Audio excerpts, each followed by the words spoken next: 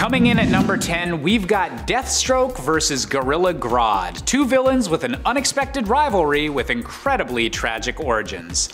While working for the villainous organization Hive, Deathstroke and his ex-wife Adeline Kane are captured when the group is surprise attacked by Vandal Savage and Gorilla Grodd, the latter of which winds up cutting Adeline's throat for a ritual to unlock the power of the Fountain of Youth.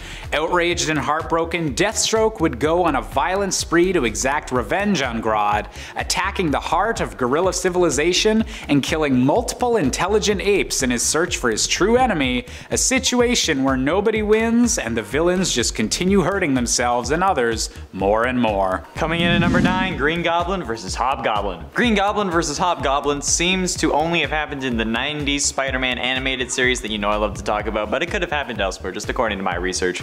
After Hobgoblin was introduced before Green Goblin, Osborn went kinda nuts because, you know, Goblin. But since Osborn was the one who equipped the Hobgoblin, he was able to know where he'd be and who he was under the mask, resulting in Goblin attacking Hobby at Wilson Fisk's tower base, kinda thing, who had also been discovered by Spider-Man, who was shocked to see multiple goblins. This fight was certainly more tame since it was a 90s cartoon, but it's still pretty damn cool to see the goblins going at it, in like a fighting to see which goblin reigns supreme kinda way, not going in any other way, you freaking sickos, okay? I know where your mind is. While you're in the gutter, could you please clear it out? Okay, it's full of leaves. Coming in at number 8, we've got Ultimate Dr. Octopus versus Ultimate Green Goblin.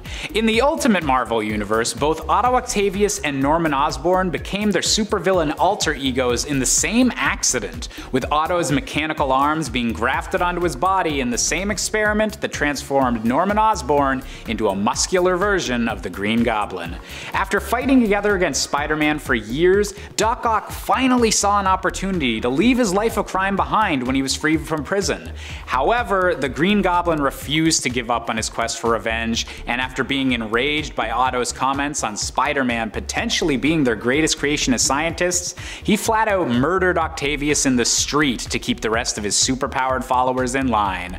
That's gonna be a yikes from me, you Norman. And it's 7, Captain Cold versus Johnny Quick. In the same issue as Lex versus Reverse Shazam, Captain Cold is brought to the Watchtower to assist the heroes in stopping the Injustice League. However, it didn't look like things were going in Snart's favor during Forever Evil 006, since Johnny Quick had him against a wall, saying, you know, I killed you on my Earth too. Only that version didn't have this stupid ass freeze gun. If only you could use it, which honestly seems like he had him by the ropes, until Snart simply says, jingle bells, Batman smells, which activates a remote trigger, causing the gun to shoot Johnny Quick in the leg. This, followed by a swift kick to the frozen section of thigh, shatters the dominant leg of Skidmark, as Snart called him, which I find absolutely hilarious. Ending the scene with a, see, Flash and I got mutual respect. That's the difference between you and him, besides having 2 legs. I don't know why I think he sounds like that, I just do. It's probably because he started off the phrase with C, but it's certainly a moment that I'm sure Snart had been waiting a long time for, even if it wasn't his Flash, but if he did that, that would ruin their mutual respect, see?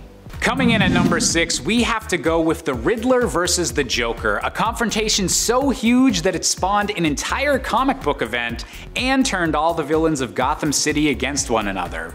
When the Riddler reached out to the Joker to ask for his help in teaming up to finally kill the Batman together, the Joker responded by unexpectedly shooting the Riddler flat out in the stomach.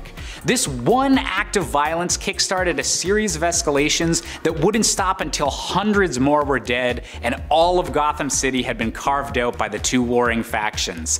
And while the two villains would eventually reconcile after Batman foiled both of their master plans, it just goes to show how dangerous two angry supervillains pointed at one another can be. Halfway through in at number 5, Venom vs. Carnage. Venom vs. Carnage comes up whenever and whatever reality Carnage is introduced in. And while yes, Venom is a villain, he has a purpose. The symbiote wants to get back to Spider-Man and Brock wants to kill him. Sometimes the two share this goal. However, Carnage just wants, well, Carnage. So when he starts going a little too berserk, Venom does end up teaming up with Peter to stop him. Whether it's just because he needs Spider-Man alive, or Carnage goes too far and kidnaps someone Brock cares about, like in the 90s animated cartoon. But either way, it's certainly an interesting scenario, especially with Venom Let There Be Carnage having come out recently, which features this fight just as literally the main point of the movie. However, usually Venom doesn't seem to fear his asexually spawned son, which is, it's still weird. Carnage is Venom's son. That's an awkward family reunion. Like, why are there so many awkward familial relationships in comic books? I don't get it. Like, oh, what are you doing, step symbiote? Coming in at number 4, we've got two of the most powerful villains in the Marvel Universe with Thanos versus Galactus. Now, with power levels as high as these two, their battling is a topic that is often debated by fans, as different encounters have led to very different outcomes. In situations where he's faced Galactus without an item such as the Infinity Gauntlet on hand, Thanos has been essentially outmatched, only capable of landing a single blow on Galactus before the godlike strength of the power cosmic was able to defeat him. However, Thanos has a particular fondness for the Infinity Gems, they kinda made a few movies about those, and these powerful stones put him on a much more even playing field, able to beat the power cosmic down into submission and even crushing Galactus between two different planets.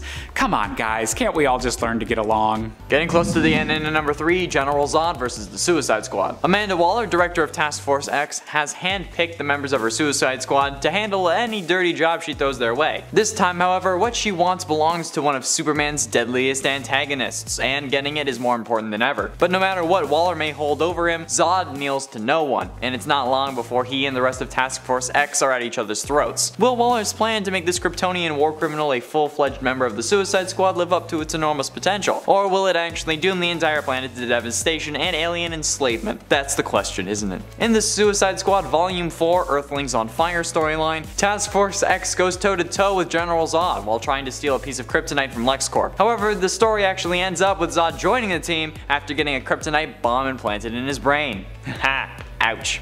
Coming in at number 2, we've got our boy Thanos again, but this time he's facing off with Dr. Doom. And unfortunately, while the Infinity Gems might have given the Mad Titan the strength to stand up to Galactus and the power cosmic, in this one specific battle with Doom, Thanos didn't stand a chance. During the Battleworld saga, in which Victor Von Doom had become God Emperor Doom, Thanos approached his enemy on the battlefield and tried to give Doom one last chance to bow before a true god. And sadly for Thanos, he was vastly overestimating himself, as God Emperor Doom was capable of pulling a Mortal Kombat style fatality and pulling Thanos' spine and skull out of his still living body. And while eventually Doom would be overthrown and the Marvel Universe put back mostly to normal, Thanos will definitely think twice before trying to smack talk Dr. Doom ever again. Finally, in at number 1, Joker vs. Red Skull. In 1996, Batman and Captain America came together for a crossover the likes of which nobody had ever seen. I mean, that's probably slightly exaggerated, but this was still a highly anticipated team up because let's be real, it's Cap and Batman. However, when two heroes team up, you know that their villains are bound to as well. So the Joker and Red Skull had formed an alliance. That is, until the Joker found out who Red Skull really served, that being the German soldiers present in World War II, because I can't mention them for monetization reasons. Thanks YouTube, let's censor history. What are you, the public school system? Anyway, after finding out Red Skull's affiliations and who was really involved in the plan, Joker turned on Red Skull, showing that he at least had a bit of a moral code, saying, quote, "I may be a criminal lunatic, but I'm an American criminal lunatic." I don't know why Joker was shocked, given that Red Skull was literally walking around with that symbol on his chest, but Joker just seemed to think that it was a crazy disguise, which is the dumbest thing ever. Like, I think that's the dumbest thing that Joker's ever done. Like, even if it was a disguise, would you really want to be seen with that just walking around? Even if you are a criminal lunatic? Because of course not. You said it yourself, you're an American criminal lunatic. I mean, like, think for once, bro. Come on. And in 10, Magneto vs. Red Skull. Even when the Joker doesn't want to work with the Red Skull, it's surprising that Marvel tried to make this team up work. In Captain America number 367, during the Acts of Vengeance storyline, multiple villains had changed their target, or I guess their adversaries, in an attempt to catch them off guard. However, the alliance of Magneto and Red Skull was yet another short-lived one thanks to Red Skull's, allegiances. Red Skull tried to fight back, but let's be honest, there was nothing he could really do to stop Magneto. Eventually, Magneto ended up winning, which seems obvious, but instead of killing Red Skull, Magneto did what he thought would be the worst thing he could do. He trapped Red Skull in an abandoned bomb shelter, seemingly from World War II, or at least that's what I would have done, and left him with just enough water for a few weeks. I'm not sure about food, but to be fair, you can go like 3 weeks without food or something like that. Isn't there like the rule of like 3s or whatever, right? Like 3 days for water, 3 weeks for food. So even giving him no food, Red Skull would still have a few weeks. And at 9, Lex Luthor vs. Mazas. Alexander Luthor was one of the heroes of Earth 3, and was the crime syndicate's most formidable and greatest enemy, having killed off many of its members over the years, including Hawkwing and Will Baston. He also had the ability to absorb the powers of any superpowered being that he killed, through the lightning of Mazas, which is Shazam backwards. Alexander was brought to Earth Prime by the crime syndicate of his world thanks to Superwoman when the villains sought refuge in the fallen Justice League Watchtower. However, since they were on Earth Prime, Alexander ended up running into Lex, and he tried to kill Lex. But as he tried, Bizarro attacked him. Bizarro stood no match, and as Alexander prepared to kill his Prime Earth counterpart of Lex Luthor, Lex ended up realizing that they both sounded the same. They both spoke the same way because, you know, they're both a Lex Luthor. So he held on to the future lightning rod that Black Adam had shoved into Mazal's chest and yelled his magic word, taking Alex's power away with a blast of dark lightning. The magic word being Shazam backwards, if you couldn't tell. Lex then proceeded to stab Alex in the chest fatally a second time and covering his mouth to prevent him from saying the magic word once again to save himself, avenging the fallen Bizarro, but I doubt that that's what that was about.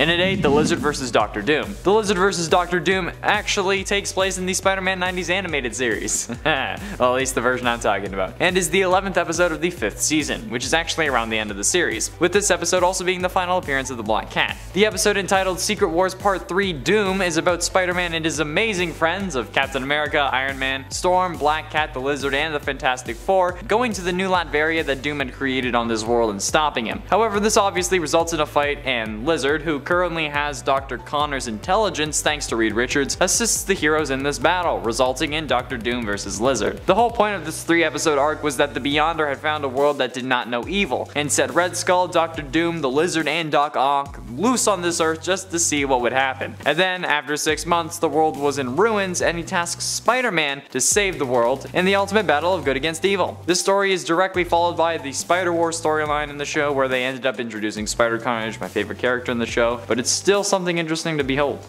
And at 7, New Goblin vs. Sandman and Venom. Spider-Man 3, while not the most favorite Sam Raimi movie, is still, in my opinion, a good movie. I like the scenes that everyone finds to be cringy, because I'm just a cringy guy. That thing, that's me.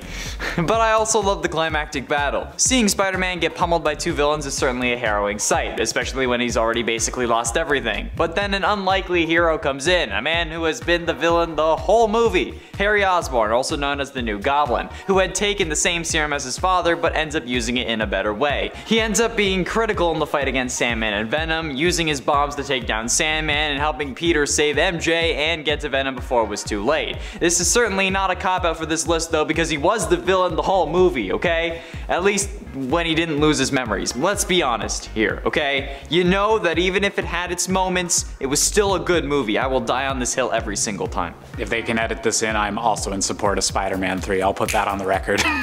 And at 6, Venom vs. Toxin. Born from Carnage as the 1000th symbiote in his lineage, Toxin was feared to be the strongest and most dangerous of their race by both Carnage and Venom. Carnage fears you, that's a bad thing. Shortly after being born, the symbiote united with police officer Pat Mulligan. Years later, the symbiote was removed from Mulligan by Blackheart, who beat Pat Mulligan to death in a gutter. With the help of Venom though, Jack-O-Lantern took it to his boss, Crime Master. Crime Master found the perfect host in Eddie Brock, who he forced to become Toxin's host. At this point, Eddie Brock wasn't Venom's host, it was Flash Thompson. After bonding with Eddie, Toxin took over its host and worked with the Savage Six, attacking its grandfather symbiote Venom. Toxin tells Venom that after Venom is gone, only it will remain for an event that it called the Spawning. The meaning of this is unknown as of now, but that doesn't matter. Venom managed to incapacitate Toxin, but chose not to kill it or its host, because it was Eddie. Later, Toxin attacked Venom and was separated from Eddie, so Venom set the symbiote on fire, but it managed to grab hold of Eddie and drag him into the flames to die alongside it. But they didn't actually end up dying, so he was back. Halfway through, in at number 5, Joker vs. Simon. Physicist Simon Jones was working on experiments in contacting other dimensions when he was contacted, in turn, by the demon Trigon the Terrible, the father of the superhero Teen Titan known as Raven. Trigon used his abilities to transform Jones into a powerful psychic with telepathic and telekinetic powers, and gave him the mission to just destroy the Earth. Finding an ad by the psychopathic supervillain Dr. Light in the Underworld Star, a criminal underground paper, Jones, now calling himself Simon, Simon, with a PSI, joined Light's new group, the Fearsome Five. However, after various outings as a supervillain, recently Simon was seen among the new Injustice League and was one of the villains featured in Salvation Run, Exiled to a New Savage World. He attempted to convince his fellow supervillains that escape was impossible, and then proceeded to lay down plans for beginning a new civilization. However, he was interrupted by the Joker, who killed him by breaking the dome which housed his brain and repeatedly smashing it with a rock. Gotta love those kinda quick yet brutal killings. Am I right, fellas?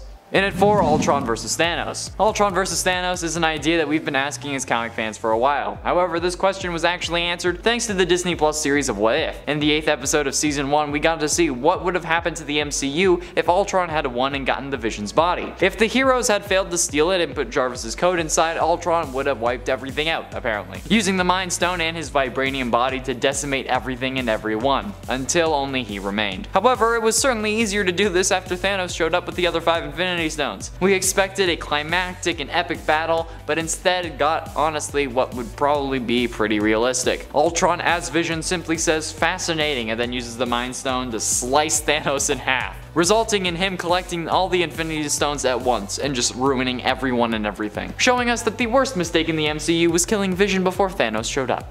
Like, why didn't he just think, oh yeah, I'll just slice him in two? Getting close to the end, in at number 3, Doomsday vs Darkseid. After a battle in Metropolis, Superman attached Doomsday's body to an asteroid, which is freaking brutal, and then he flung that asteroid into space. However, the issue ended with a panel of the reawakened and laughing Doomsday, still chained to the asteroid but otherwise alive. After passing through a wormhole, Doomsday's asteroid was found by a deep space scavenger ship. Upon examination of the particularly looking drifting rock, the ship crew retrieved the object, hoping to find something of value. The scavenger vessel happened to be en route to Apocalypse, and you know what's gonna happen now. Darkseid has since been empowered by the fabled Omega Force after his first encounter with Doomsday, and oh yeah, they've already fought together at one point. But Doomsday was fully rested this time because, you know, he was chained to a freaking asteroid, and after slaughtering the crew of the salvage ship, found himself landing on a harsh world. Unknown to Superman, Doomsday had faced off and beaten Darkseid in single combat, even after withstanding the full effect of Darkseid's Omega beams, and then he just laid waste to Apocalypse. And like, while the fight may have happened off screen, or I guess off page, it's pretty damn terrifying knowing that Doomsday just beat Darkseid just because he could. Penultimately, in at number 2, Venom vs Null. Null is an eldritch god of darkness and the creator of all the symbiotes. He is the main antagonist of Venom Volume 4 and the King in Black event. Born from the primordial void that exists between the 6th and 7th cosmos, Null claims dominion over the void and to be its avatar, because of course he does. Why wouldn't he? But while he is a god of the void, he is not the primordial darkness itself. Awakened by the light when the Celestials invaded his kingdom of darkness, he created the first symbiote in the form of a sword and decapitated a Celestial with it. Yeah, he used the head's divine power to refine the blade, creating a metaphysical connection between the primordial symbiote and its slain cosmic god, which would be the source of most of Null's tremendous power. However, during the King in Black event, not only did Venom help fight against Null, but so did Toxin. Toxin in fact combined with 2 other symbiotes in order to help take Null down, which they did end up succeeding in, even if Null had already given all or most of the Marvel characters their own symbiote at the time. Finally, in at number 1, Lex Luthor and Joker vs Alexander Luthor. Infinite Crisis was the reboot of the DC multiverse after Crisis on Infinite Earths had destroyed it. But of course, thanks to the genius of Alexander Luthor, the Lex from Earth 3 that was supposed to be killed but wasn't because of the new Earth made by Crisis, he thought that recreating the multiverse and that he should do so in his own image. Again, of course he did. Luthor becomes confident enough of this plan though to finally reveal his presence to Kal-El's cousin, Power Girl, who had recently not remembered that she was the only survivor of the former Earth 2. Luthor told her that the current reality was corrupt because it had used Earth 1 as a template, and that, with her help, he and her cousin could reform the universe with Earth 2 as its basis. But he ends up in essence waiting to turn this new Earth into the rest of the multiverse into his kingdom because, you know, again, gotta do what you gotta do. Just as he's about to carry out his plan though, the original Lex Luthor along with the Joker show up and kill him. But let's be honest, it probably wasn't for long. Like, man, we can't have like a genuinely good Lex Luthor, can we? Like, unless he's like raising his son while living with his brother Charlie. Oh wait, no, that's just John Cryer. dryer. Number 10. Savage Alliance. While Maximum Carnage is often thought of as the first fight between Venom and Carnage, and the one used for inspiration when it comes to the film Venom: Let There Be Carnage, the truth is there were a few tussles before that story actually happened. One of my favorite involves Venom and Carnage fighting over an innocent life, a wee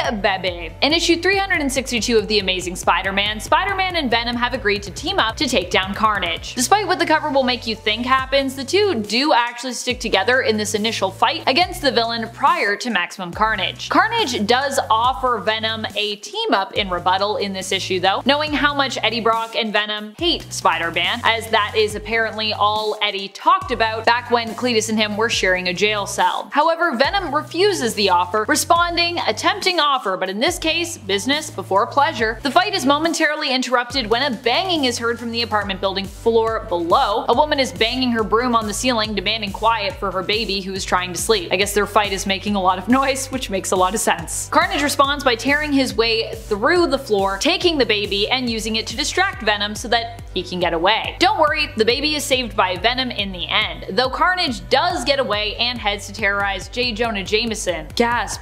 Poor Jameson. Number 9. Maximum Carnage. Maximum Carnage was a 14-part story arc that ran between multiple series including Spider-Man Unlimited, Web of Spider-Man, The Amazing Spider-Man, Just Spider-Man, and The Spectacular Spider-Man. Yeah, welcome to the 90s. If you wanted to read this story, you'd actually have to be reading all those series or find that thread that began it all back in Spider-Man Unlimited issue number 1. And then of course follow that story through the other books. This fight was probably one of the most important in terms of firmly establishing the ongoing feud between Carnage and Venom, and the reluctant team-up of Venom and Spider-Man, as well as highlighting the heroic potential Venom as a character possessed. In the end, a lot more heroes got involved, and the fight between Venom and Carnage continued through to the very end of this event in Spider-Man Unlimited issue number 2, even after Carnage was presumed dead. This also set up the ongoing trope of Carnage never really dying permanently, no matter what kind of insane injury he suffered. And friends, before we move on to our next spot, if you are loving this list and you want more lists about Carnage and Venom fisticuffs fighting each other, be sure to let us know by giving this video a thumbs up. Honestly, they fought a lot.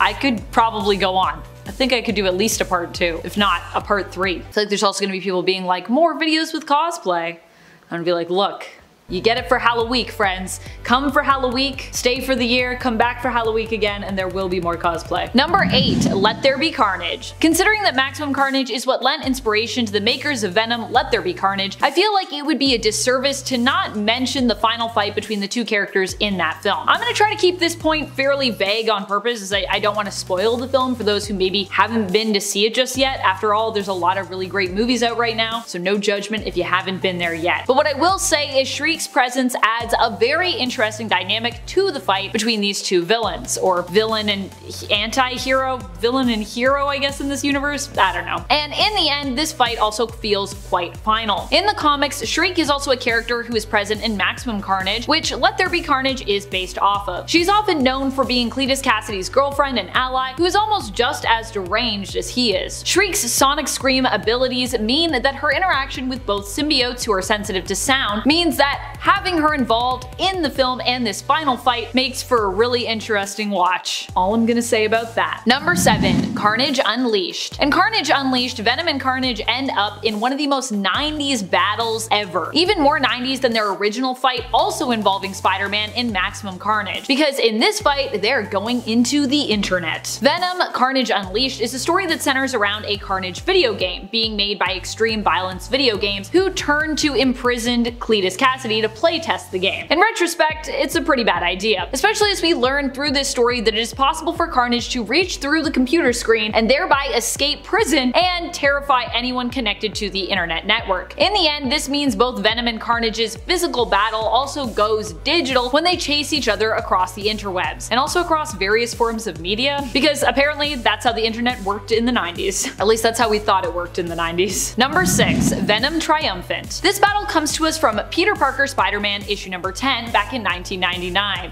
There were so many Spider-Man comics in the 90s, so many different titles. Here, Venom confronts Cletus Cassidy while he's locked up. Venom believes that their offspring Carnage can do much better than Cletus and refuses to let the homicidal serial killer keep its child. Instead, it insists on taking back the symbiote offspring and eats a good amount of the Carnage symbiote in order to reclaim it. Out of love, you see.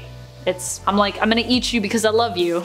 I want you to be back with me. While the fight is pretty quick and only a few pages long, it's been suggested that Venom eating Carnage actually caused the Carnage symbiote to try to take control from within of Venom, which prompted Venom to act more violently moving forward from this fight. As in most fights where Venom takes on Carnage, Venom ends up triumphant this time around, but it's also a lot easier of a win for our anti-hero Venom because Carnage is, you know, locked up. So usually those fights go on a lot longer because Carnage is pretty powerful. Number 5. Fight to kill / protect Toxin. This one is a pretty unique fight in the history of these two characters as it ended up starting out as a team-up. Well, initially it was a fight, but most team-ups, honestly, they start that way. So here Eddie and Cletus with their respective symbiotes were fighting to get Toxin, Carnage's offspring. However, both of them then realized they wanted Toxin dead just for different reasons. Venom didn't want another Carnage existing in the world. One is enough, thank you very much. And Carnage didn't want the competition, worried that their offspring would potentially surpass them. However, when Toxin was revealed to be more aligned with the side of good and definitely not as sadistic as their parent Carnage, Venom and Carnage came to blows once more, with Venom wanting now to protect Toxin and Carnage of course still wanting to destroy them. Carnage was like, cool, you're good.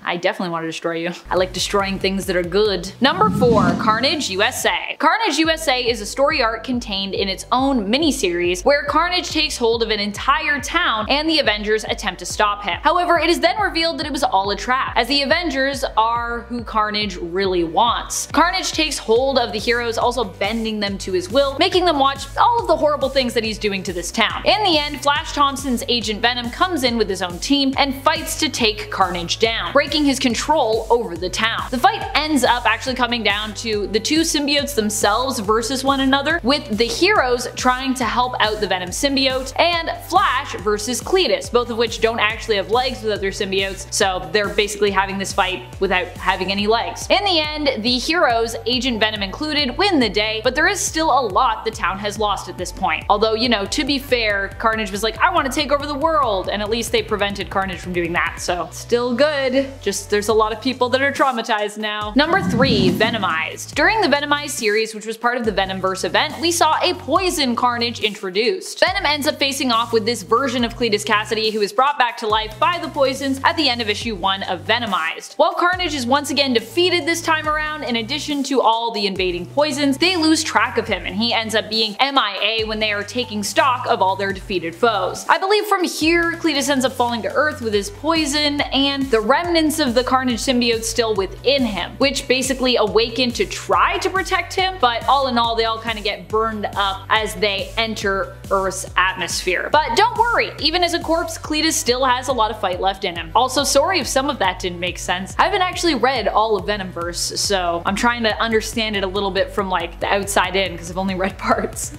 So please forgive me. Venomverse is wonky. Not in a bad way, just in a comic book way. Number 2. Absolute Carnage. Absolute Carnage was an epic summer event and battle that I would say was a big, if not the big, high point of Donny Cates's run on Venom. Here Carnage returned after literally being burned up as he fell to Earth from outer space, both the symbiote and Cletus Cassidy. However, the cult of Null got their hands on Cletus's remains and used them in a ritual to breathe life back into him, bonding him with the Grendel symbiote to create a new Carnage and beginning the process to fully awaken Null, the god of symbiotes, one of the biggest bads around. In Absolute Carnage, Venom fought against Carnage, teaming up with many other heroes and villains to try and stop him from collecting all the codices located within the spines of all who had ever been bonded to a symbiote. Collecting all of these within himself would allow Carnage to awaken Null. In the end, even though Carnage was defeated, Null still awoke because, well, all the codices still ended up being gathered and a sacrifice still ended up happening to seal that ritual, with Carnage becoming that sacrifice instead of Dylan, Eddie's son. That was the choice Venom had at the end. It was like, I'm either gonna kill your son or you're gonna kill me, but either way, Null wakes up, so either way, I win. It's a lose-lose situation for Venom there. Number 1, future fight. It isn't here yet, and if it's up to Flash, it will never happen, but it seems pretty inevitable that Carnage and Venom will fight again in the future. Oh, did you think he was gone after Absolute Carnage? Never. He's never gone. He never dies permanently. Have you learned nothing from this list? Come on. This is a guy that's been blown up, been burned up, basically been like ripped apart, and anytime he seems to die, he comes back. So you can't get rid of him. Even if you rip him to pieces, he'll still be like, I'm good, I'm here. Even after Carnage's defeat in Absolute Carnage, where he was technically bonded with the reanimated corpse of Cletus Cassidy, Carnage still managed to survive his death at the hands of Eddie Brock's Venom. Carnage is currently plotting from within the hive mind, planning on overthrowing Eddie, who has become the new King in Black, after also defeating Null in the King in Black event. Flash, however, is trying to put together his own symbiote army to stop Carnage before he can get to Eddie, but like I said, I think we all know where this is really headed. If this list has taught us anything, it's that Venom and Carnage will always fight. And Venom pretty much will always win, except in Absolute Carnage, Carnage did kinda win even though he died. Coming in at number 10, we have a particularly memorable battle between Batman and Darkseid. While most battles between these two foes have been more strategic or mental affairs, given the vast power difference between the human Batman and the godlike leader of Apocalypse, this occasion called for a bit more brute force. When Darkseid had stolen the body of a temporarily deceased Damian Wayne, his father wasted no time in launching a full-scale attack on Apocalypse to return Damian's remains home. Using an incredibly unstable exoskeleton called the Hellbat armor that's power alone nearly killed Batman just by wielding it, Batman was able to defeat Darkseid's son and then face the new god in physical combat while his companions escaped. It was a 1 in a million plan that just barely succeeded, but it just goes to show that even an ordinary man like Bruce Wayne can stand up to an evil god.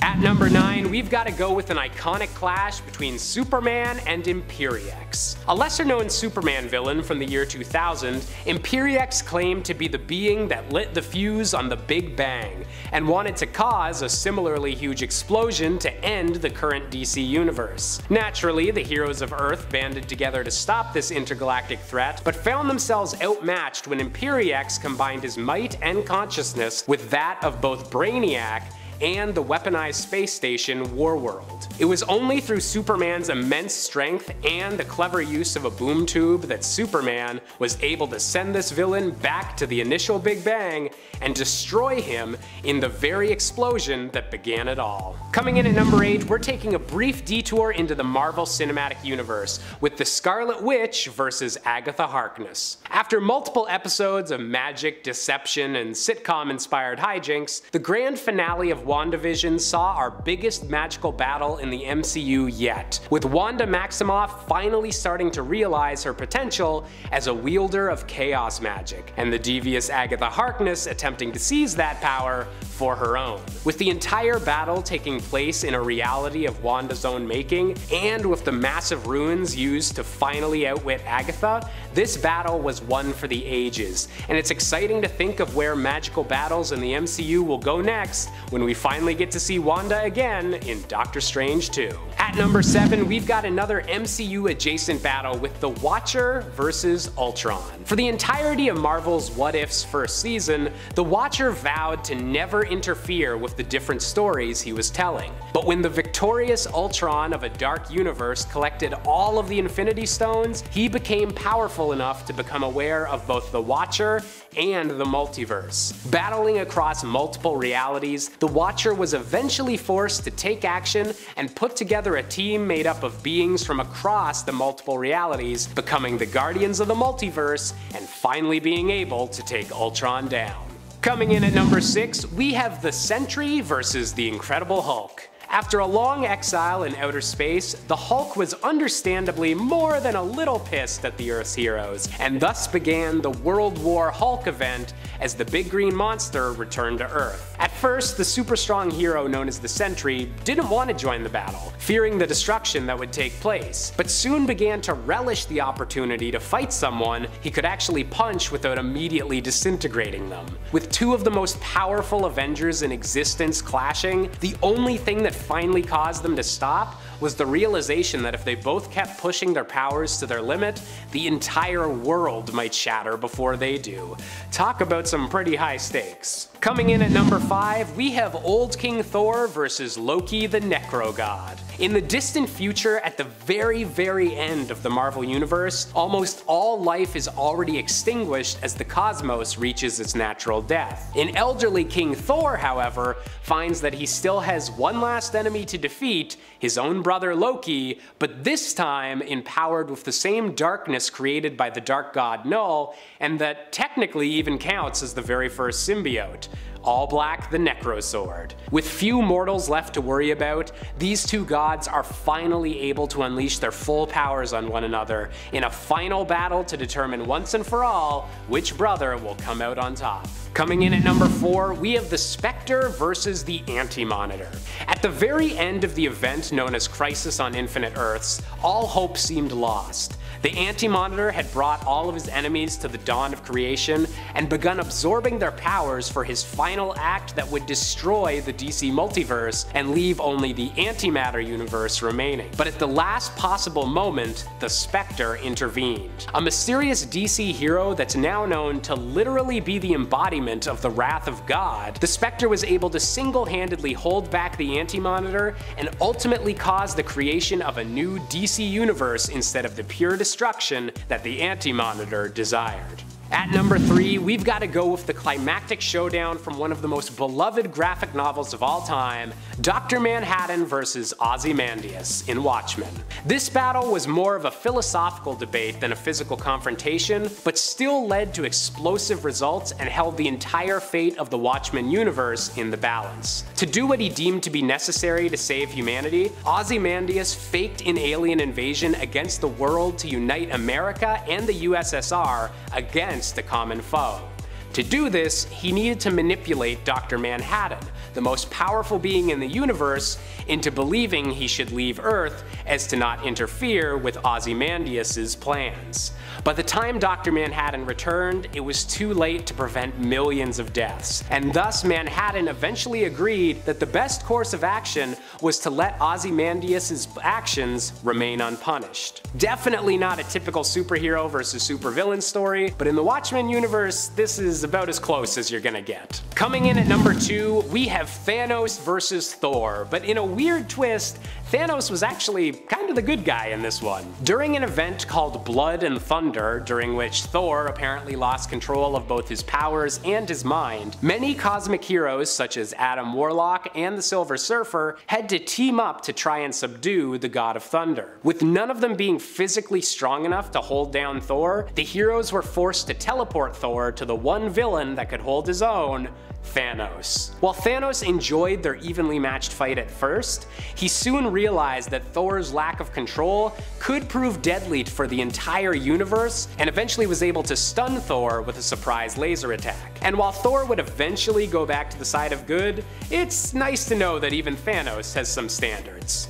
Sometimes. And finally, coming in at our number 1 spot, we have the Darkest Night versus Golden God Mode Wonder Woman. During the grand finale of the Dark Knight's death metal event, the DC multiverse seemed to be at its bleakest moment. The Batman who laughs had been upgraded with all of the godlike powers of Dr. Manhattan, had already defeated Perpetua, the creator of the multiverse, and was set to remake reality in his own hellish image. The only being capable of standing up to the Darkest Night was Wonder Woman, using all of her godly energy and forging an armor of pure anti-crisis energy with the power of her lasso of truth. Even with all of this strength, Wonder Woman was just barely able to push the Darkest Night into the final sun at the very death of the universe, putting an end to the biggest battle the DC multiverse had ever seen. Coming in at number 10, we have Ultimate Captain America versus Ultimate Giant Man. Now, the Ultimate Universe is well known for being a bit edgier and darker than the regular Marvel Universe, and no two characters better represent this than its versions of Steve Rogers and Hank Pym, with Steve being a much more violent violent soldier, and Hank being a self-loathing domestic abuser. Following an incident in which he set his aunts upon his own wife, Steve Rogers confronted Hank Pym inside a bar against the orders of his superiors and demanded Hank change size and fight him. The resulting brawl destroys half of a city block, but ends with Steve still being able to knock Hank unconscious, showing that in this case, size definitely isn't everything. Coming in at number 9, we have Hawkeye versus the Incredible Hulk. While most battles with the Hulk turn into massive city-spanning brawls, this hero versus hero encounter is more tragic than anything else. During the event known as Civil War II, the Avengers receive a vision from the future that appears to show the Hulk killing most of his teammates. Given that Bruce Banner hasn't turned into the creature for at least a year by this point, the other Avengers are obviously concerned. Unfortunately, they barely have a chance to debate with Bruce before Hawkeye has shot a fatal arrow, killing Bruce instantly. And while it would later be revealed that Bruce had asked Hawkeye to do this to prevent him from hurting anyone else, and that Bruce would also eventually be resurrected by his own gamma mutation, it still was a tremendously dramatic and intense moment in an event filled with dramatic and intense moments. Coming in at number 8, we're taking a detour into the Marvel Cinematic Universe with Thor vs. Hulk from the third Thor film, Thor Ragnarok. After being stranded on the mysterious planet of Sakaar, Thor is originally overjoyed to see his friend from work, Bruce Banner. Unfortunately, the Hulk has fully embraced his new role as a Sakarian gladiator, fighting under the Grandmaster, and Thor has to battle with his former ally for the amusement of the crowd. This fight scene is one of the funnest in the entire MCU, and has delighted fans ever since it was first shown off in the very first Ragnarok trailer, giving us multiple callbacks to other films and giving us a delightful new status quo for Thor and the Hulk. Coming in at number 7, we have Captain America vs. Star-Lord. Also taking place in the event Civil War II, this superhero showdown was thankfully a lot less personal for Cap than the original Civil War event, but also featured some heroes that weren't around for the first superhero smackdown. One of the most notable of those heroes was Star-Lord, who wasn't yet a big name during Civil War I, but had seen renewed success following the release of the Guardians of the Galaxy films, and thus was a shoo-in to be featured in the sequel. Coming to Captain Marvel's aid as she stood on the pro-future vision side of the debate, Star-Lord soon found himself in fisticuffs with Captain America himself, complaining about having to fight a guy with a shield. We've all been there, Peter.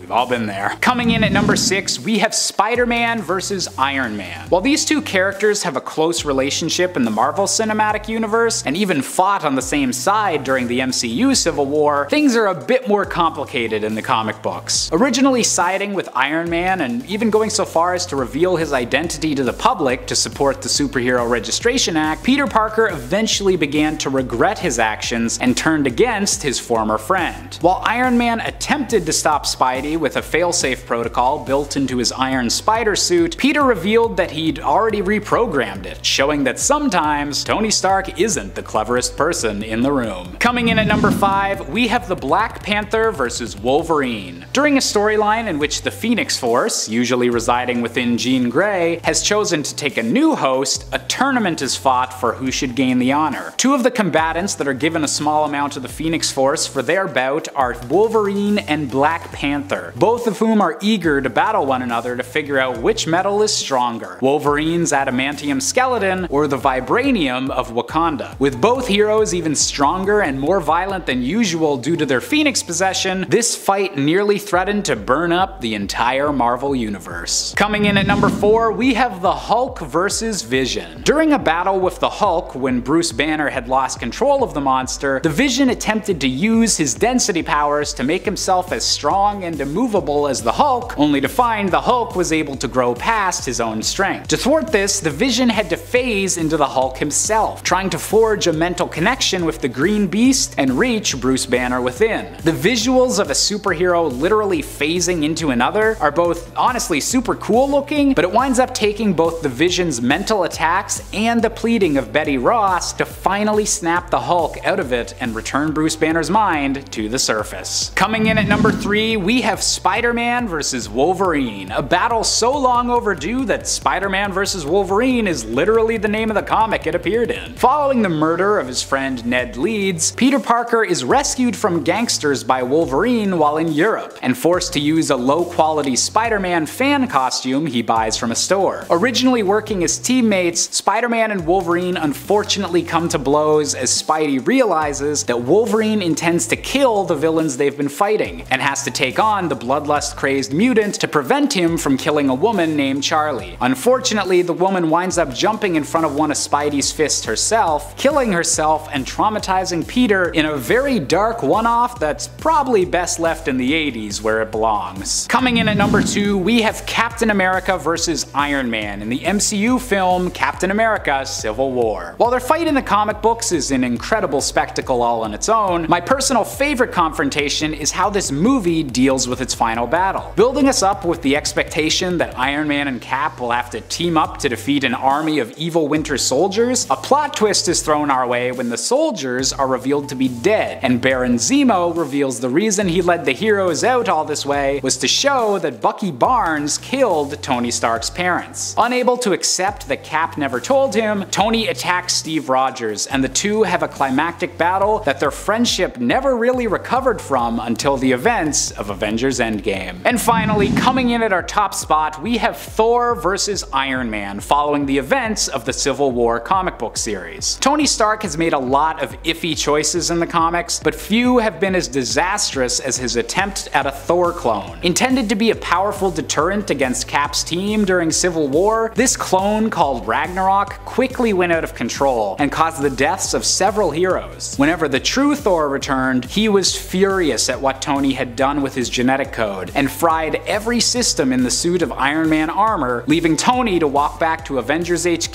humiliated and defeated with one of the most decisive superhero smackdowns in comic book history. Number 10, Maker. I've said it before, I'll say it again. The Ultimate Universe is awesome. Hulk in this universe is actually quite a bit scarier, at least to me. You know who else is scarier? Reed Richards, the Maker. The Maker is the Reed Richards of the Ultimate Universe, who is evil. He's part of a group of superpowered beings alongside Hulk, Human Torch, Kang, and Quicksilver, who are called the Dark Ultimates. They are essentially villains together, and Hulk and Maker are actually kind of on the same team. Maker actually battles Hulk in a more psychological way, when he calms one of his rampages and convinces him he's being used by S.H.I.E.L.D. After a whole whack of confusing comic booky stuff, the Ultimates all team up and save the day, and then travel the cosmos hunting down the Maker. Number 9. The Leader. It's a great name, honestly. The Leader. Nice. Rightfully so too. This guy is one of the Hulk's oldest rivals. Samuel Stearns was a janitor at a chemical facility where he unfortunately also had an incident involving gamma radiation. Samuel's gamma mutations gained him a super genius level intelligence, along with some telepathy. He also has the gamma ability of self-resurrection. There is actually an instance in Immortal Hulk number 39 in which he physically consumes the intelligence of another man, Brian Banner. But we don't know if this is a normal ability or a kind of mental representation of him consuming another person's knowledge, since he was in the below place at the time. The Leader fights with Bruce on so many different occasions, but the Immortal Hulk story is the one I'm really into right now. You should check it out if you haven't before. Number 8, Maestro. The Maestro is technically Hulk himself, only an alternate version, one who lived through a nuclear apocalypse. He has the intelligence of Bruce, but basically double the strength of Hulk in his base form. He has easily defeated the Hulk several times, and his existence as a possible future version of the Hulk scares the hell out of Bruce himself. He is what would happen if you took the Hulk and made him evil and power hungry and powered him up. In his timeline, he rules over the megacity of Dystopia, where the remnants of humanity live, and he overthrew the former ruler Hercules not through pure strength, but through deception. He is powerful, ruthless, and just a pretty rude dude. Well, here we are. We meet again, at the end of the 8th point. You know how great you are? Pretty great. When you gingerly press upon that like and subscribe button, it lets us know that this is the kind of content you like to see. So, thanks for doing that. Don't forget to check us out on Facebook too. You can find a little extra content. Alright, let's carry on, shall we? Number 7.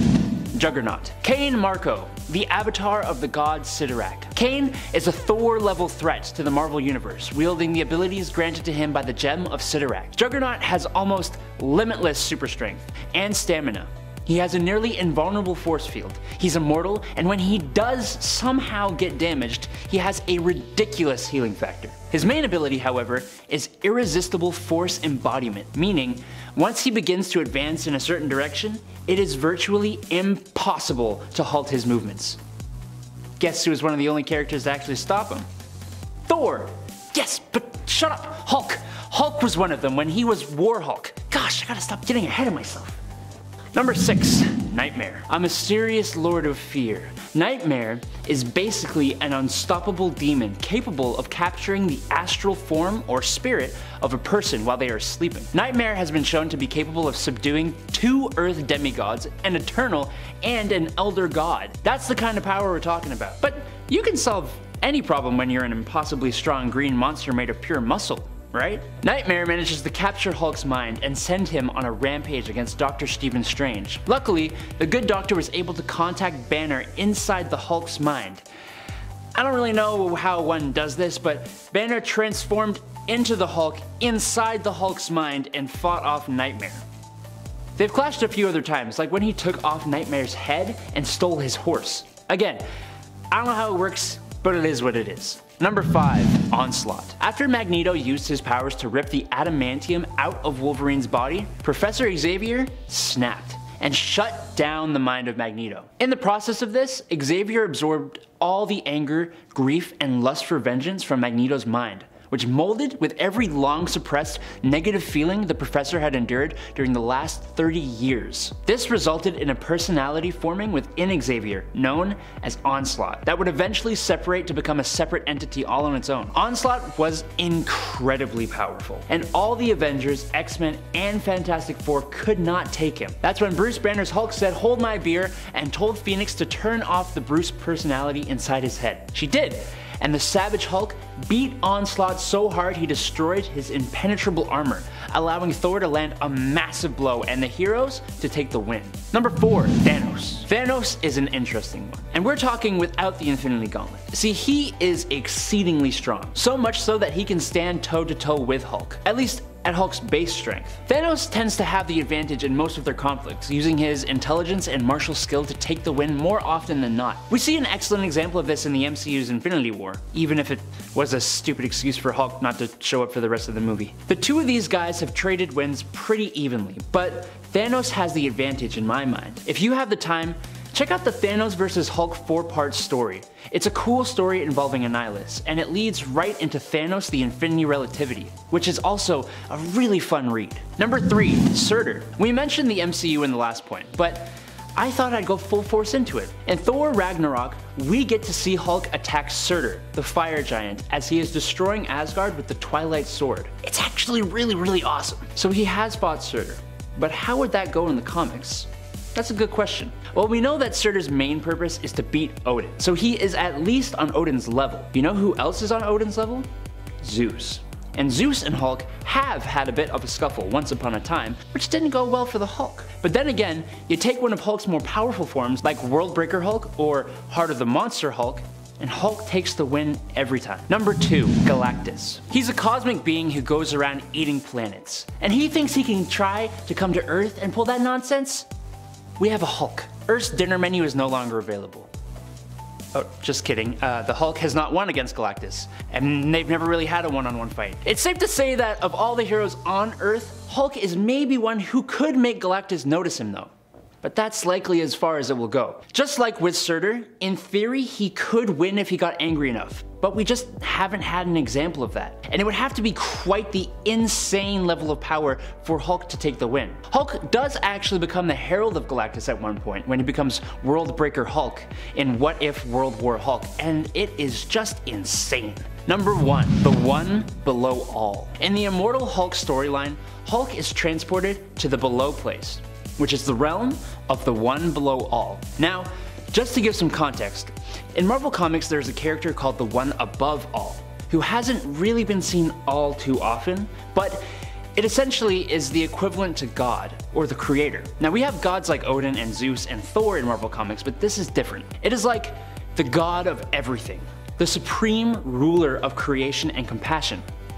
It's even been represented as the writers of Marvel at one point, to give you an idea. So the one below all is the antithesis to this, the personification of destruction and hate. The one below all is trapped in the below place, and manifests in realities through Gamma. Basically, this means that Hulk and the other Gamma mutated beings have fractions of the one below all's power. In an alternate future, it would actually take over Bruce Banner's body and use his power to devour the cosmic entity Eternity, and eventually it would eradicate all life in the multiverse.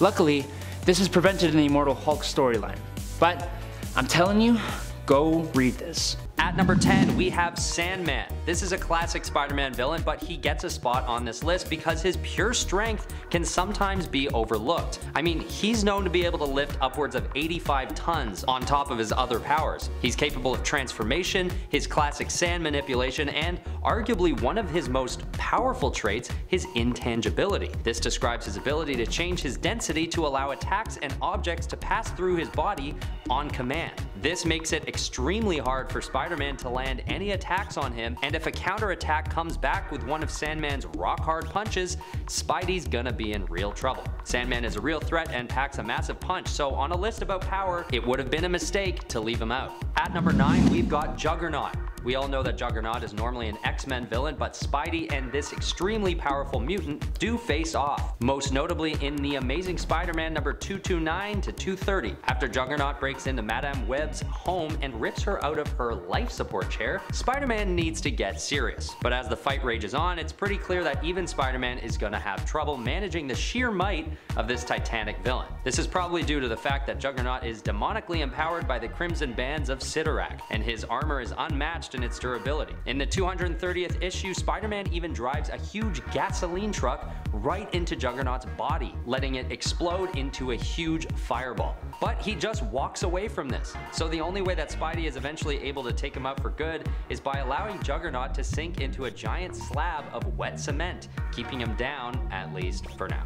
At number 8, I'm putting Rhino. Known to be able to lift between 75 and 100 tons, this villain is one of the strongest, brute force-wise, that Spider-Man ever faces off against. He stays back on the list simply because he still deals mainly in brute force and lacks dexterity in his approach to fighting. But a brute he is, as the Rhino is the manifestation of super durability and strength. His powers actually come about originally through gamma radiation treatments that give him several hundred pounds of added muscle tissue and bone to his body. He's known to be able to resist high caliber bullets, extreme temperatures, and fall damage even without his suit equipped. Good thing Spidey's so agile, because if he lets too many of Rhino's hits land, it might be lights out for our friendly neighborhood Spider. At number 7 is Mysterio. So far on the list, we've been dealing mainly with powerful villains in the traditional meaning of the word, brute strength. But Mysterio is a huge powerhouse, and he should not be counted out of a list about powerful villains. His power comes from his ability to absolutely discombobulate and confuse his enemies,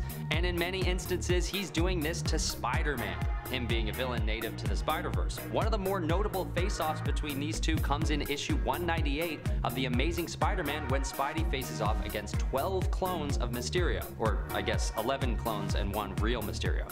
In this encounter, Spider-Man almost drowns at the hands of the villain, but narrowly escapes his fate just in time. And this isn't even the closest call he's had with his special effects artist turned mystical supervillain. At number 6 is Morlun. At his base level, this vampire-like villain isn't necessarily the strongest, but his potential for extreme power comes from his ability to absorb the life force of any and all living creatures. And this ability may be a source of limitless power if used in the right way. He's also able to travel between universes, often finding himself on different versions of Earth, sapping life forces here and there. During the Great Hunt storyline, he actually kills and steals the life of Earth 311 Spider-Man, as well as a monstrous Spider-Man and yet another actual Spider-Man in another world, which is a pretty good resume already for the standards of any Spider-Man villain. However, he still isn't able to take on the Earth 616 Peter Parker, but a universe-traversing vampire creature that saps power from other superpowered beings is not to be taken lightly. At number 5, we have Venom. Spawned by the Elder God Null, Venom is a symbiote that latches onto a host and takes it over, giving them a dark and menacing appearance and extremely powerful set of abilities. I mean, seriously, if you check out Venom's power set, it's pages long. Even without a host, the symbiote can use its slimy biomass to grab onto things and attack using tentacle-like extensions of itself. But when it does latch onto a host, it's able to mix its own power with that of whoever it's taking over. So when Peter Parker is taken over, there's a different set of abilities in Venom's arsenal than when Eddie Brock is overtaken. But Brock's Venom is a pretty serious villain on his own, touting telepathy, superhuman stamina, and immunity to Spider-Man's spidey senses. This last ability is hugely significant and gives Venom a huge boost of power, specifically when facing off against Spider-Man. I mean, Spidey with no Spidey senses, he relies on it pretty heavily during battle, so that's a big one. At number 4 is the Red Goblin. This Green Goblin Carnage hybrid poses a serious threat to Peter Parker on numerous occasions, and honestly, I don't blame Spider-Man for allowing so many close calls. The Red Goblin is what happens when Spider-Man uses nanites to take away Norman Osborn's ability to use the Green Goblin formula, because as he searches for his powers once again, Norman comes in contact with the Carnage symbiote and bonds with it. He then uses his ingenuity to remove Spider-Man's nanites and is able to use the Green Goblin formula once more. And a Green Goblin with the added powers of the Carnage symbiote is no joke. This hybrid villain is actually part of a major finale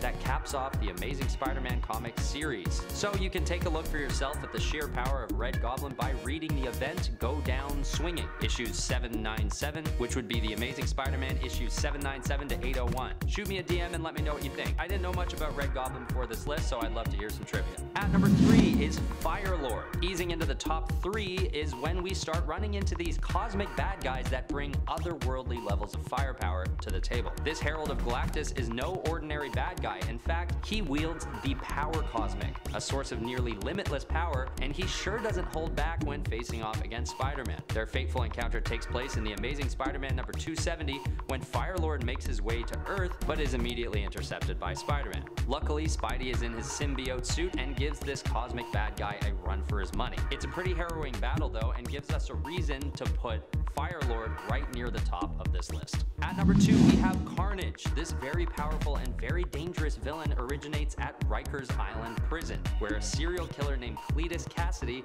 is infected by the asexually produced offspring of Venom, and it's all because Venom comes back to save Eddie Brock at the prison and leaves the Carnage symbiote behind. If only they realized that a few metal bars weren't going to stop the symbiotes from finding their hosts, Spider-Man might never have had to deal with Carnage in the first place. Now, Cletus's Carnage is known to have a little less of a refined fighting ability than Eddie Brock and Patrick Mulligan, but he is significantly stronger. He's even known to surpass both Venom and Spider-Man's strengths combined, with a lifting capacity of 80 tons. And remember, there's a crazed serial killer behind the guise of this unstable symbiote. Cletus Cassidy was already a dangerous and determined sociopathic killer far before Carnage ever came into the picture. Alright, at number 1, we have the one and only, you probably already guessed it, Thanos. During the Battle of Titan, Thanos is confronted by Iron Man, Doctor Strange, the Guardians of the Galaxy, and Spidey. And I think we all know what happens next. It's not the greatest outcome for the heroes, including Spider-Man, and this is pretty easily argued as being one of Spider-Man's most perilous matchups of his whole life. And sure, some of it is circumstance, and Thanos does have the Infinity Stones, but most of why this is such a game-changing battle is because of Thanos' sheer power on his own.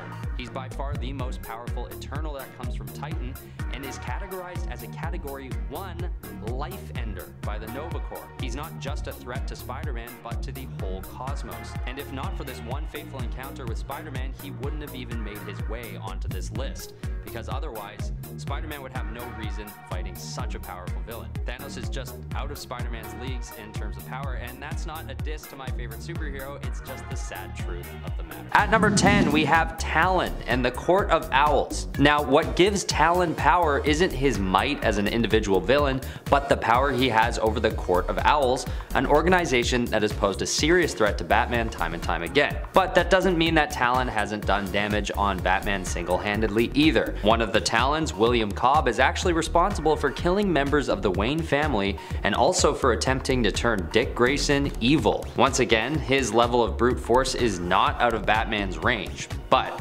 Having this type of influence on Batman's life, both on the streets of Gotham and in his personal life, at least has Talon squeezing onto the end of this list among the other powerful bad guys to come. Alright, at number 9 we have Mr. Freeze.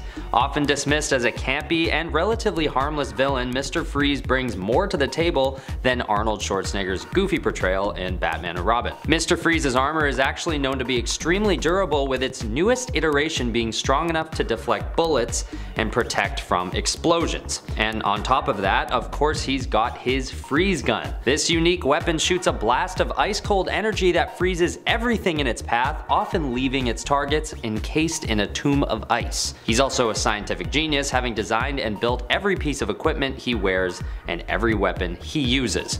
So his capabilities for years to come may only get more and more dangerous to Batman as he innovates his armor and weaponry further. And time is on his side, considering his lifespan has increased since the day he started wearing his Sub-Zero suit. At number 8 we have Solomon Grundy. This villain may not strike you as posing a huge threat to Batman, but you might be surprised. Also known to be a villain to Superman, Solomon Grundy is actually known to have a strength level on par with the Man of Steel himself. So that alone is enough for this guy to make a list about sheer power. With many of Batman's villains being tricksters and glorified terrorists, Solomon Grundy's extreme power has him standing out from the crowd, no matter which way you look at it. And this villain has literally been dead before, so it's insinuated that he's pretty much invulnerable. And if Batman ever finds a way to take him out, it most likely won't be for good. And it surely isn't ever easy to do so either. At number 7 is Deathstroke. Slade Wilson, or Deathstroke, is an extremely powerful bad guy who is basically a genetically enhanced super soldier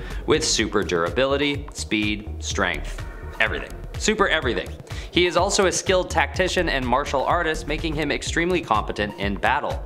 In the Identity Crisis storyline, Deathstroke is hired by Dr. Light to protect him from the Justice League, who are tracking him down for a horrible crime. When Deathstroke comes after the Justice League, he shows them just how powerful and strategic he can be and takes out all of them, including Batman, beating him up so badly that he doesn't really see another beating like this until nightfall. At number 6 is the Predator. This bad guy isn't from the Batman universe, nor is he from any comic book world originally. Predator started in the self-titled movie featuring Arnold Schwarzenegger. Weird how that's the second time Arnold has made an appearance on this list. Anyway, this villain is a very unique one, and he faces off against Batman in Batman vs. Predator, a comic book series in 1991. It's a pretty epic face-off that lasts 4 long issues, and there are some pretty epic moments. What ends up sealing the deal for Predator is when Batman equips a very powerful armor and uses all the gadgets available to him to take out the alien. But the final tool that does the trick ends up being a baseball bat. Yep, you heard right. Batman beats the hell out of Predator with a baseball bat, leaving the alien to finish himself off with his own sword. It's a pretty brutal defeat, but did we really expect Predator to win? At number 5 we have the Batman Who Laughs. This villain is a force that Batman only faces off against here and there, but when he does, it's never an easy fight. This is because the Batman Who Laughs is a disturbing combination between Batman and the Joker, giving him the smarts and fighting skill of Batman and the absolute insanity of the Joker. Luckily, in the fight I'm thinking of for this entry, Batman gets the best of this crazy villain and gives him an absolutely savage beatdown. But it never seems to be enough to wipe the smile off of this villain's face. So it's not the most satisfying win for Batman in any case. The Batman Who Laughs has the power of Dr. Manhattan, as well as the power of every crisis in the history of the world. Don't ask me how this happens, but when it does, the whole of reality shakes in response. At number 4 we have the White Martians. With the same power as Martian Manhunter, these extraterrestrials are nothing to be taken lightly. Much like other classic depictions of alien creatures, these guys have a proclivity for taking over other planets and enslaving races at will.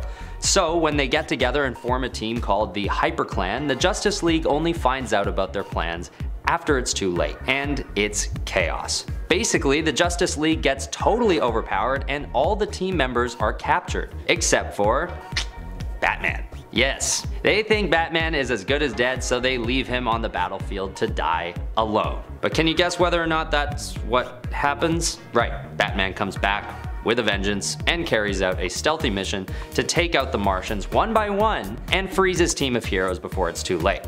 but it's a close one. At number 3 we have Ares, the god of war. In Dark Knight's Metal, there are a number of different incarnations of Batman, and all of them are extremely powerful in their own ways. But one that might stand out from the rest is basically Batman wearing the helmet of Ares. Ares, for those of you who don't know, is the god of war in ancient mythology. And just to show how supremely powerful Batman could be, writers decided to put him in a comic with Batman and have Batman face off against him and win. He does get help from Wonder Woman, and it's by no means an easy fight considering Ares is after all the god of frickin' war. But Batman ends up taking his helmet and becoming the new god of war in the process. This sort of turns him into a tyrant, but that's besides the point. Ares is definitely one of Batman's strongest villains he's ever fought. At number 2 we have evil Superman from the Dark Knight storyline. This one we all know.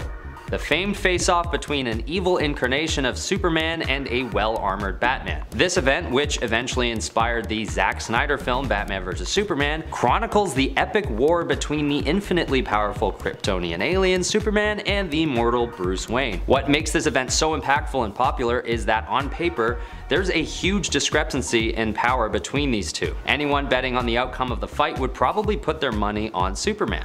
But what ends up taking place is entirely unexpected, with Batman taking the win over Superman at the end of the day. But it's fair to say this isn't easy by any means.